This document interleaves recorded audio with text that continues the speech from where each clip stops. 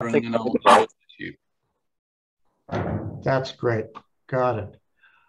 Okay. Mark, also, if you can onboard any other participants that come into the waiting room, that would be great. Really appreciate it. Okay. All right. So afternoon, everybody. Robert Hoken here, Greenbackers Investment Capital. And this afternoon's session, we'll keep it short and sharp, is patent box reclaims and what you really need to know. We're delighted to have GovGrant, who are experts in this space and who are going to give you their view on the ins and outs of how to maximize the opportunity. And our understanding is that for many UK startups and scale-ups, there's money on the table to be gained and recouped out of Her Majesty's government. Before I hand over to GovGrant and to Dominic and Ash, just a quick update and in some cases a first pass for you at Greenbackers and what we're all about, and then over to GovGrant for their presentation. Just so that you know, we're recording this session. If you could all keep your microphones, aside from the presenters, on mute, we'll have the opportunity to ask questions, in which case you come off of mute as we get into the Q&A period during the closing remarks. So some of you, I can see some of you in the room who are actually Greenbackers clients, so welcome. For those of you who aren't yet, we are basically a program to connect companies to capital in the net zero climate clean tech blue economy, green economy space. And why are we all smiling on this photo is because we're on a mission. We're catalyzing investment needed, as I'm fond of saying, to build a sustainable society, one deal at a time. We've internationalized the program, so we have a footprint in North America, the UK, Western Europe, and South Africa. And really, these are our two significant audiences. You know, those on the left, these are ventures that we're supporting. You can see companies that are in our Greenbackers showcase, which will come to shortly. And on the right side, there wasn't enough room to put all of the funds that we are working with. Currently about 150 funds on our showcase platform, all hungry and interested in good quality deal flow, which we have vetted through our program. This is what we've developed during the pandemic as a showcase platform, basically our flagship, a deal room that allows companies to put an investment profile that we have helped them tune in front of active investors. Our super pitch program, which we run a couple of times a year, is going to culminate in a mega super pitch, if you will, at the COP 26 this November, on the 9th of November, actually. We also have a roadshow program for doing fully managed fundraisers, more of a handheld program, but most of our emphasis is on the deal platform.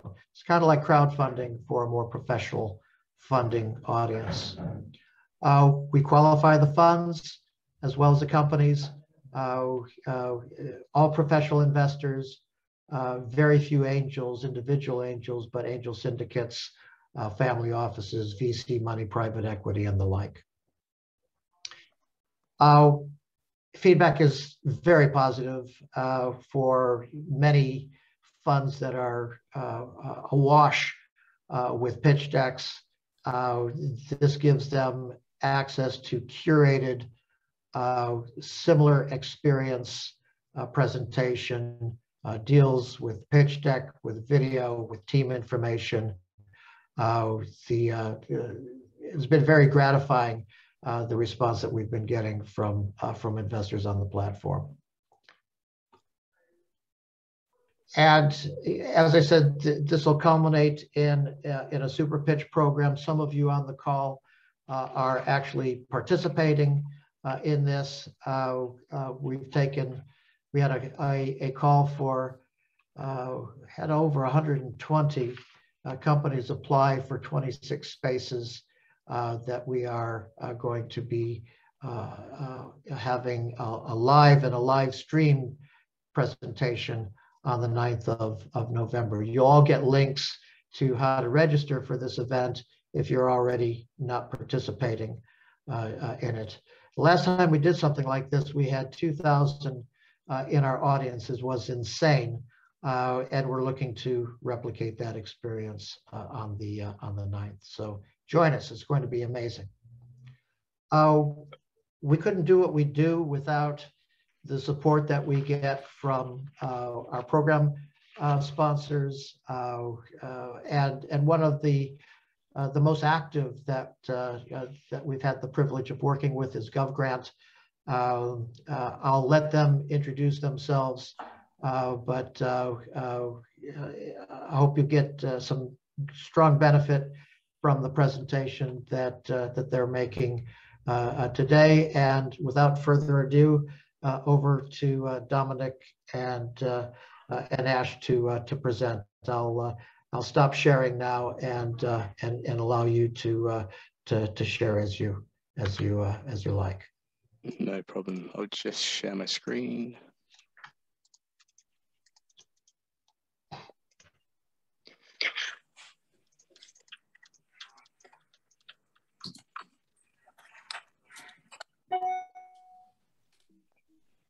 See that just fine.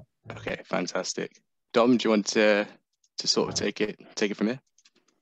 Yeah, sure. And thanks very much for jumping on the call today, everybody. It's great to get the time to talk to you and spread the word a bit about Patent Box and also about intellectual property for really a more commercial end than people often actually use it for. So we're going to talk to you today a little bit about the intellectual property world through our lens and through the lens of investors and also portfolio companies that we've worked with, to give you a few case study examples of how other people have been successful.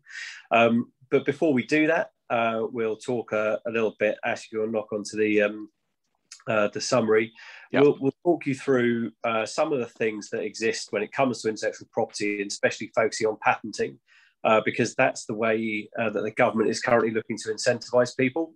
Patent Box, you may have heard of it. It's been around for quite a long time now, but it's still massively underutilized. And now that the UK is kind of on its own little bit when it comes to Europe, it's even more important for the government to make sure these schemes work properly.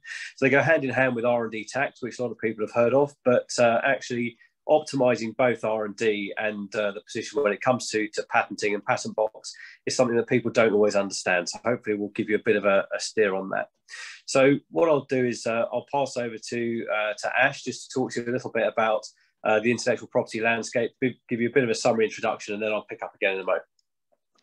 Sure, thanks, Dom. So I'll cover a little bit about what IP is, just from a broad sense, the kind of IP rights available in the UK and globally, and what kind of creative works apply for which IP rights, and potentially just some benefits as to why you should potentially look at protecting your innovations through IP. And so, when I sort of think about IP, I think about sort of creations of the mind. Examples of IP or creations could include inventions, literary and artistic works, designs, brand names, logos, slogans even. And really the intellectual property system is designed by law to strike a balance between incentivizing people to innovate, and that's really by rewarding the creator for really creating their innovations, but also balancing that against fostering further innovation and allowing others to build on what's come before it. And there are two sides of the coin here, as you can imagine. So there's one side, which are the inventors who would want as much protection and as for as long as possible and for as much as possible. But then there's also the other side, which is everybody else who would want a slice of the inventor's cake. And really, IP rights tend to sort of reward creators for coming up with their invention, spending all their hard cash and R&D time in what they do, but also for a small cost. In the UK and globally, there are a number of intellectual property rights that are available to creators, which you can see on this slide. They can be broken down really into two kind of categories. It's kind of an old-fashioned way to do it, but it works. And so on the left-hand side, there are industrial property, which focuses more on sort of technical works. So patents, which really are focused on things that sort of show how things work. Trademarks, as some people know, really cover brand names and design and logos. Designs cover pretty much what it says on the tin, how things look. But then on the other side, you've got copyright, which is more focused towards cultural works and artistic works. So as you can see on the slide, copyright protects literary works, artistic works, film, music, also includes broadcasts, sound recordings, and software code even. But all of these IP rights have different timescales and also different requirements, but it's always worth sort of looking into a bit further as to which ones may be applicable for you. But what it does show is that because it's so varied and so broad, every company would have a form of IP right within their business, whether that's in the form of a brand name or a new product or a trade secret. It's essential that you look within your business to really see the myriad of IP rights there, which ones may fit best for your business. And so why would you want to do this? I will just quickly skip on to this. Three main reasons. Protection, firstly. So it enables really the owner to stop others from commercially exploiting their invention, and again have a monopoly over the technology. For patents, it's really up to 20 years, but for other IP rights, it does vary. That protection then allows you to potentially commercialize your innovation and have it sort of clear path or clear route to commercialize your innovation. So, having that keep off the grass sign, this is my technology, not really yours, but then having the rights there in law to defend yourself, or even if however you want to use it, offensively move forward. But that commercialization can help you in product launch, it can help you in licensing negotiations, but it can also help you from an investment position, as I'm sure investors would want to know that the secret sauce that's within your company can't be taken away from your company and sort of stays within. But then there's also more there's tax relief also available. So the patent box is one example, very much a UK incentive, and it allows anybody that has a UK granted patent to reduce their corporation tax on profits related to patented technology. Sorry, I can get my words out there, from 19 to 10%. And that may change in the future, as I'm sure Rishi Sunak is looking to increase the corporation tax bill. So yeah, I mean, that's already locked in. So, a couple of years, corporation tax will go up. And, the patent box, the way that patent box benefit works, reducing the corporation tax rate down to 10% is not planned to change. So the tax of that benefit will absolutely accelerate. And a lot of what we're talking about today, as Ash has just set the scene there, between things like trademark and copyright, which are more artistic in nature, we're really going to talk to you more around the patenting side, because that's the piece where you guys will most likely find some interesting points to work. So what we're going to do now is show you a really short animation, just a minute long, just to give you a very quick intro to really what Patent Box is. And the idea around this is just to very quickly explain what the scheme is from a commercial point of view, and how people might actually use it. Patent Box is a tax incentive that rewards innovation and reduces your tax bill to 10%. It may be that the patented element is minor, like a single blade of grass. As innovation doesn't have to be rocket science to be patentable, you'll be surprised to know most patented inventions are just small technical improvements on existing products or processes. So where's your blade of grass?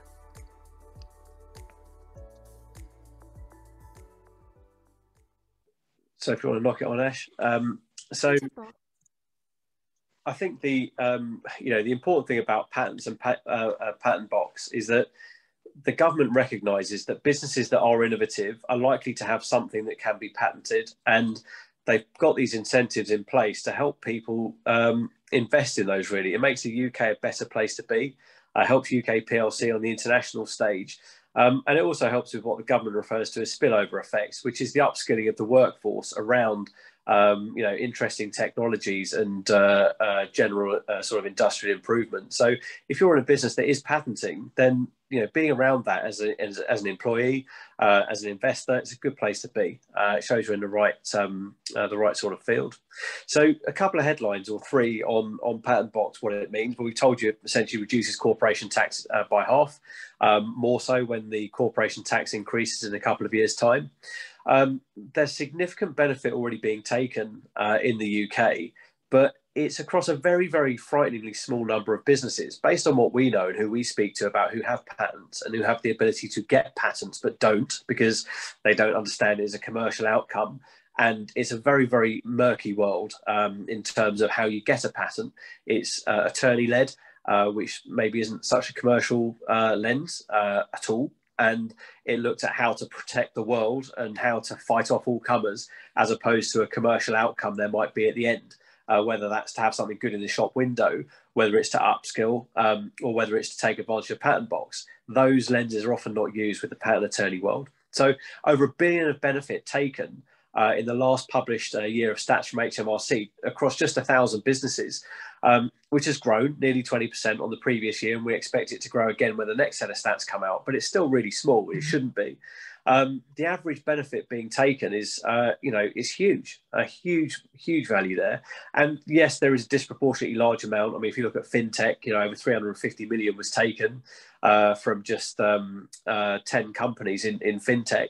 So it is disproportionately weighted towards a large, but there is a significant number of smaller businesses now jumping on and taking advantage of the Patent Box scheme, as well they should, because they're highly innovative. And the SME side, the small to medium enterprise side of the Patent Box claim is the growing part of the market, and it absolutely should be. Next, please, Ash. So a bit of info about criteria for a UK patent, and I'll let Ash cover off some more detail on the actual patent journey in a sec. But these are the three things that you're looking for if you're going down the route of trying to patent some software. But in the world of ESG and clean tech, green tech, it's not likely to always be software. It's likely to be more physical things. So really, you're looking for the first two. You're looking for novelty. So the invention must be new. Can't really be out there. It can't be any prior art. That's what we're looking for. That's what we do when we do our research into these. Is there anything that's already been published? And is someone already doing it? Because if they are, then you can't patent it. The other thing you've got to be able to do is show an inventive step. Okay, so the inventive step, it must be a non-obvious one. Okay, and there's loads of examples that we can give, industry specific, business specific. We'd be happy to talk about those, and we'll give you some a bit later. But there must be an inventive step. So it's got to be cool. It's got to be inventive. It's got to be novel. It's got to be new. And if you're in the software world, it has to show what they call a technical effect. Okay, so it must have a technical application or function. So a most obvious thing there would be use a piece of software to make something run faster, slower, more efficiently. So that's an example of how software. There are many other examples too. So that's really it. I mean, it's Ash. Anything to elaborate on that side? Yeah, not too much, to be fair. Yeah, no, all good. And so we'll nip on there and show you a bit about the patent timeline, because another thing that's really sort of misunderstood is how you get a patent. What do you do? What does it actually take? How much time, effort, and cost? Well, the answer on the cost and the time is If you're working with someone that charges you time and material, it will take you a lot of money and a lot of time. If you're working with somebody who's very commercially focused on just the right blade of grass or the right gem that you want to take forward, then actually the cost is much, much lower. The focus is narrower, and therefore the scope of the project is lower. And your chances of success are much higher. So this is a typical timeline, which Ash will just walk us through quick on how a patent application process would typically run. Yeah, no problem. From the start, a patent application would typically be drafted, and that's really done by a patent attorney, which takes only a few weeks. But that's kind of where the journey starts. From there, you will file your invention at the respective patent office, whichever you choose. And then there will be something called a preliminary examination and search report, which gets released around 4 to 6 months. And that gives you a good idea as to what may come up in the further examination stage, whether you should continue with your application or not, whether there is any prior art out there in the field that might have a sort of a negative effect on either the novelty or the inventive step aspect of the examination stage. And it's really just a quick look-see, just to really understand whether you should progress with the application or not. After that, assuming that you want to continue, 12 months on, you would be looking at the deadline for foreign filing. So that's when you decide which countries you potentially want to file at, other than the UK, let's say. And that's a fairly fixed deadline. And then once you've picked those countries or decided that you want to continue just in the UK alone, the patent application will be published at around 18 months after the filing date. And it's kind of essential that the preliminary examination, the search report, is done before the publication, as then your invention is still secret and wouldn't be part of the prior art or public domain if you wanted to refile your application, or if anything sort of came up in that search report that was negative. Yeah. Yeah. I'm sorry, just before we go on, a really important thing to point out about this, guys, I'm conscious of time, is that where you start, the starting point about how far the scope of your patent is going to be is really important. A patent attorney, is essentially in the process. We're not patent attorneys. Patent attorneys we work with, we keep very, very focused and very, very narrow in terms of what they're looking at, so that this process is kept as slick as possible. Doesn't change the length. It still takes about 2 years for a patent to grant, but it can accelerate the process, and it can give you some very quick answers right the way through to patent granting, which is sort of 24 plus months. So I think, Ash, we'll nip on to the next slide. That'd be great. Sure. One more quick animation for you guys. By harvesting your IP, you're tapping into a gold mine that's right underneath your nose. But before you tune out, IP actually does relate to you and isn't as complicated as you think. With a simple patent found in your R&D, you're taxed much less and will save thousands a year, every year, year after year. But businesses won't do that, because when people hear IP or patent box, they think this. They think jargon. They think academia. They think Bill the lawyer. And Bill the lawyer spends a lot of your time and your money going through every little detail and doesn't really have an incentive to get results quickly, or sometimes at all. That's why with GovGrant's IP Harvest, we've flipped the conversation. So when you think IP, you don't have to think this. You can just think this. Let me paint you a picture. No jargon, no academia. No massive bills from Bill, because we don't try to harvest the whole field. That's to say, we're not obsessed with creating an expensive, impenetrable shield around you. Just a single blade of grass. The secret ingredient, that small, shiny gem. Because, make no mistake, that single gem helps our clients save thousands every year, and could easily help you too. We are success aligned, so we work quickly and cost effectively. That's why we can give you a quick yes/no answer that's not going to cost you an arm and a leg. So get in touch and we can ask you a simple yes or no question that will let you know exactly what you can harvest from your R&D. Thanks, Ash. So I think the thing to take away from that, guys, is that we help our clients get to the end of the journey quickly, and we start with the R&D. and we work out from there. So here's a case study for you, okay, around a tomato grower. So not the most obvious sort of clean tech business, but is one, because they reuse a lot of what they do. A lot of the heat is naturally sourced, and the water is reused, and the whole project here is around hydroponics and some clever agri-tech. But a family business who commercially grows tomatoes, very large supplier, invest in a lot of new sites, anaerobic digestion sites, and other big greenhouses, obviously, as well. So the challenge for these guys was actually uncovering what their IP was. They knew they were doing something different, because they knew their market very well, but they also thought that perhaps there's a way to get something from it. And so we helped them from beginning to end. Firstly, by giving some very, very timely advice, because there was going to be some prior art had we not got involved, but also to make sure that they got a very, very narrow patent in the right place based on the technologies they were using, and stand alongside them from a business that had no interest in patenting at all, no understanding of it, no appetite to get involved with lawyers. We did all of that for them, and we helped them all the way down the path to actually get a patent successfully granted. And it's now in a position where it's patent box ready. And so you can't just jump straight into patent box. You've got to do it when you're making profit and the right things. Given that these guys use their technology across everything, it's quite a good place for them. And we certainly help them. So the benefit is very fast, cost effective, approximately half the usual time to actually get to the end result from the patent side, because we kept it narrow and we were very focused on what we did. So we knew early on that it was going to be successful, or had a very good chance of being successful, rather, because you can't guarantee anything until it's done. The cost was kept absolutely rock bottom for the guys as well. So that's important too. Cost effective, value driven. If you want to nip it on, Ash, another good example as well is a case study around biofuel. So again, it's somebody that we know well, and huge biofuel refinery, other side of the scale really to tomato growing, but everything in the middle can sort of fall into this space. So obviously you're trying to drive the energy transition here. That's what the challenge is, and that's what the opportunity is for the business. But it's constantly innovating, constantly, really, really strong R&D process in the company, R&D tax claim. We optimized all of that for them, made sure that was going as well as it should do.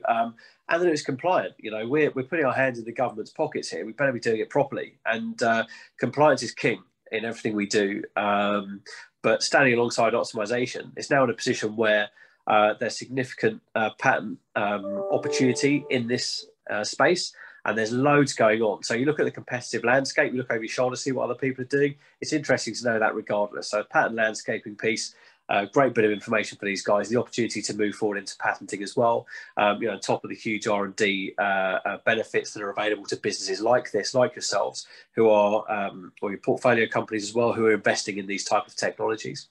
And Ash, I think onto the last case study you're going to give, which I think talks to somebody we've got in the room, part of the 26 for COP26, we hope, fraternity. So a bit of info about what you've seen on these guys. Yeah, no problem. Main thing I really wanted to highlight here is that that Cheesecake Energy especially are looking to sort of invest in patent rights, and as you can see in the chart, for the last few years, from 2019 onwards, there's been a sort of increased investment in patent filings. And I think considering everything that we've been talking about today, this kind of sort of portfolio of a company could be, it could really benefit from Patent Box, and that's probably one of the things that should really be on the forefront of their minds. But also, perhaps there might be other companies, that are on this call that might be in a similar position, that may have filed patents or be looking to, or even have patents granted, that there may be some revenue or some benefit, pretty much around the corner. Yeah, and it's a really good example here of an innovative business that's innovative, truly innovative in the nature of what it does, but also from the outside looking in. You can look at a business like Cheesecake and say that about it, because it's got this sort of patent portfolio. Now, this could be the tip of the iceberg, but I think outside that, you've got other opportunities here for everybody to explore, whether it's in one particular technology or whether it's in the process you use to actually drive that solution to your clients.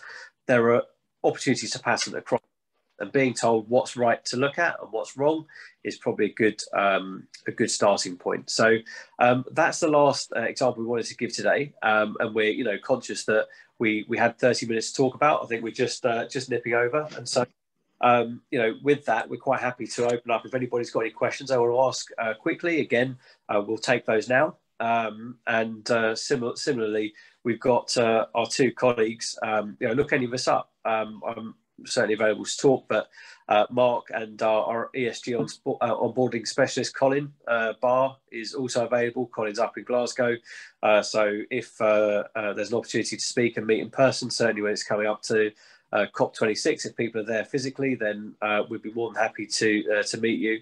And also to talk on a one-to-one level, give you your own workshop about what is good in your business potentially, what works in your industry, what other people are doing, and really, are there any stones to turn over for your company that could perhaps move you towards patent box and 20 years of potential benefit from the patents you got there, maybe even looking at optimizing your R&D tax if that's something that the businesses do already, higher capital returns for investors, and obviously optimizing your position when it comes to government incentives is important for any growing and innovative business. So at that, I can't see if we've got any questions because I'm on my phone, hence the technological issue I had on the way in. But I don't know, Rob, Robert, if there's any questions to ask at all. Yeah, what's coming just on the link right now, and it's actually Paul Codd, who says we're not yet profitable. Can we roll forward the benefits of Patent Box by patenting now against future years' corporation tax? And if so, how many years forward? Sure. So really good question. So Patent Box is absolutely contingent on a tax bill. So you do have to be profitable to take benefit from it. And actually choosing when to elect in, first of all, having something to patent is the first thing. Choosing when to elect in and then doing that properly, because there's doing Patent Box and there's doing it properly. Those things then need to be considered. But whatever happens, if the business has a desire to become profitable, then most do, not everyone, but most do, then the decision based on the patent timeline we spoke about before, if you don't already have patents in place, it's potentially a year or two away anyway. So you need to be talking today about what you're going to do then. And we're quite happy to play the long game with our clients because the long-term relationship is what it's all about. So you can't collect it up and then use it again in the future. But when you are turning profitable, you can then elect into the Patent Box at that time. Once you've elected in, you then claim for Patent Box benefit every year thereafter. So pressing go is as important as getting the patent. When you press go, timing is quite important. Thanks, Dominic. I've got another one from Amitava Roy. Said they have 2 granted patents. How can they demonstrate their revenues are linked to the patents? And perhaps just a little bit more of an explanation about how to actually file a patent through Patent Box. That would be great. Yeah, absolutely. And there's a webinar in itself. However, it genuinely is, and it's also quite an accounting treatment heavy conversation. But there are some new guidelines in from HMRC around how to do that. What you see is that we do see a number of Patent Box claims. We deliver 7-figure Patent Box claims to a few of our clients actually, and some smaller who get smaller benefit but still is important to them. What's important to recognise is that there are very, very well used methodologies for streaming down revenue to show it how it attaches to the patent. We're experts at doing that. It's a separate conversation we're willing to have to tell you about how that works, perhaps after this. Fantastic. And as a follow-on question from Amitava, really getting into the detail here. So, apart from selling patented equipment, can the income based on offering services using the know-how associated with the patents be eligible to reduce the corporate tax? Yeah, so quite possibly. Know-how is a bit of a difficult one in itself, but the exact example about this is, an example of a car on a production line. You don't have to have the whole car patented in order to be able to take Patent Box benefit from it, but you can have a patent on a bolt on the engine that's intrinsic to its operation, or you can have a patent on the actual process on the manufacturing line. So if you've got a patent there, then everything that you do goes through it. Okay, so there's a case to talk about that. But again, it's technology specific and it's business specific. So we would need to get into the detail, a flippant answer, but actually you can get full benefit from Patent Box by just patenting a small element. And when it first came out, that was the biggest objection point from some of the other European countries around the UK Patent Box, but it still stands. So a very good point there. And but yeah, know-how slightly different, but actually touching a little part of the process and everything going through it. Yeah, plenty of examples of where that's worked. If I can just read between the lines a little bit, I think also Amitava's question is partly about revenues from royalties on patents that royalties that are sold on, Yep. and I guess the answer to that is yes, you can get those revenues can be the patents filed in Patent Box can be used to reduce the corporation tax on that. That's great. I'm conscious that not everybody wants to use the chat function to pose questions. Happy to take any questions from the floor. If you could turn on your camera, unmute your mic, tell us who you are and the company that you're with, that would be helpful. I'm just conscious that we have so many of you are continuing to hang on the call. Yeah, happy to go long late with this. While you're considering your questions, let me ask you one. I mean, we spent a lot of time talking about the upside potential around Patent Box. Is there any downside risk at all about getting into Patent Box? Any top tips? Anything that one should be aware of when executing on a claim? Yeah, I mean, I think the important thing to recognise about Patent Box is that there are different ways of doing it. I think the first thing that you've got to understand is that it's an entitlement. So the government wants you to take this, and the reason that it's done through the tax function is that's how businesses interact with the government on a monetary level. But the risk is really not doing it properly in the first place, and then HMRC can ask questions about that. And that's obviously a problem, a time-consuming one itself. And optimizing it in a compliant way is important as well.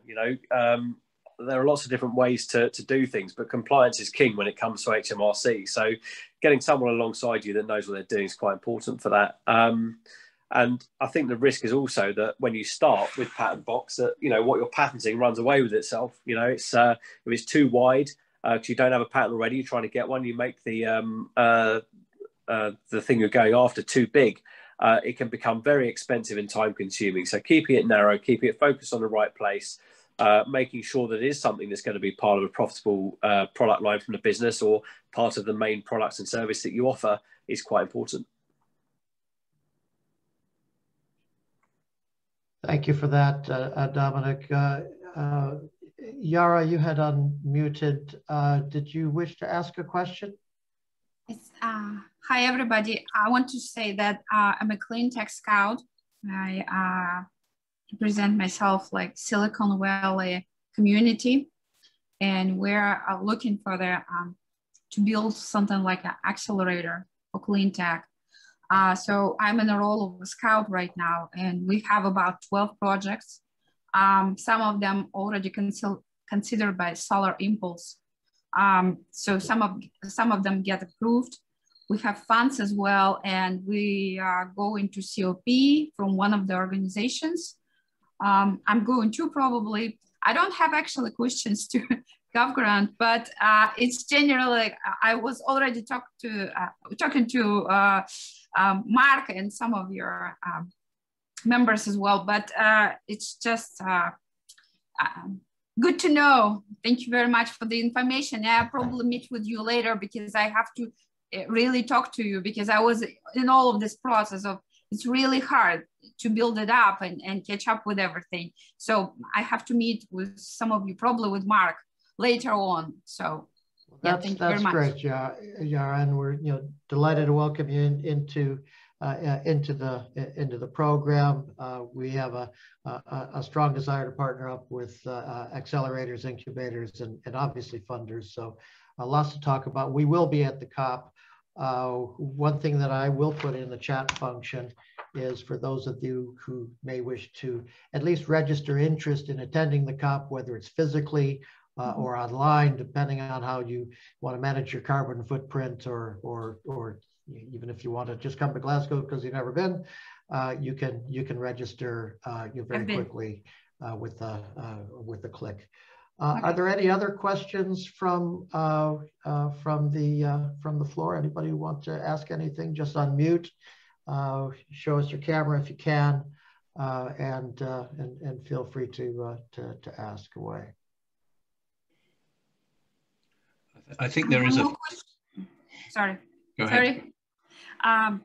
Some of the projects actually belong to I would say Eastern European state institutions that were developing this, for example, like watersheds, cleaning system, and some kind of that. And we're facing now the challenge with the legislation, you know what I mean? Especially if it's possibly like Russia, Ukraine, Moldova. So we need a little bit of lawyer support. So we don't know how it gets in conflict with this. They patented on that side, but if it's possible to organize a consultation, maybe with Brown and Rudnick, I don't know. Because for right now, we can't, I mean, guide us, please. Yeah, yes. Yeah. Thank and you. I have to take a conversation offline, no problem at all. But for UK Patent Box, the patent needs to be granted in either the UK or Europe. There are a couple of exceptions to that, but the reason for it is that to patent outside of the UK or Europe, it's actually seen as a bit easier. So especially in America and other parts of the world, there aren't as many hoops to jump through for patents. We've lobbied along with a report we did in conjunction with the CBI to say, look, this is a bit too complicated. We'd like it to be easier. You know, we're certainly advocates for that. But UK and European registered patents will get you into Patent Box. And I think understanding for businesses what they should and could patent in the first place is fine. Our IP landscaping does that. So we've got internal and external landscaping.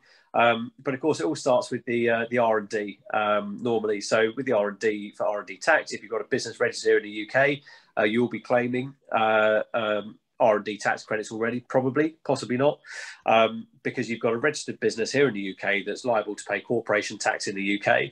And that shows the type of innovative activity you're doing. So if anybody wants to talk about those type of activities, got specific businesses in mind, or just some ideas you want to throw around, we're happy to have individual workshops, no problem at all. Thank you.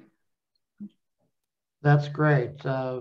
Any last questions? We probably should start to wrap it up, although I don't want to put restrictions on Dominic, on you and the team, but any last questions? I think there was one more from Amitabha. I was going to suggest to Amitabha, because it was another quite in-depth question. Maybe we could arrange a call and get some of our technicians to talk this through with you. I think that's a great suggestion. And by the way, I did notice that one or two people joined the call very late. And just to let you know, there is a recording, and I shall get that over to Robert, who will distribute it. Good stuff. Thank you, Mark. I think we're okay, Robert. And if people want to follow up individually, we're here. Happy to speak again. We'll be in and around the event as well. So, you know, plenty of opportunities to speak. But hopefully that's given people a bit of a flavour for how patents could be used commercially, you know, in the UK. And if anybody's got any real sort of more detailed questions or any ideas to bounce off, theoretical or real, we're happy to do it after the event. No problem. Well, that's fantastic, and it's great to have you know, sectors and area specialists such as GovGrant to give us you know, some guidance in this area. So really appreciate the contribution. I think I've seen some thumbs up on the chat. As Mark said, we'll get the recording, the replay of the entire program up on the Greenbeckers website. It'll probably be tomorrow. If we can get it up there sooner, we will, but we'll send you a notification just as soon as we've done that. And once again, I want to thank Dominic, Ash, Mark for their great contribution today. And thank you all for your attention. And onwards and upwards. We'll see you on something else. This is going to be a one-off. We will have something from one of our legal sponsors, Brown Rudnick, on term sheets and the ins and outs of term sheets in the next several weeks. You'll be hearing from us on that. So just watch out for the notification, and we'll see you in the market. Thanks very much again, everybody. And thank you for your, again, for attending this, Dominic, Mark, and Ash. It's been great. Thank you. Thanks. Bye. Bye.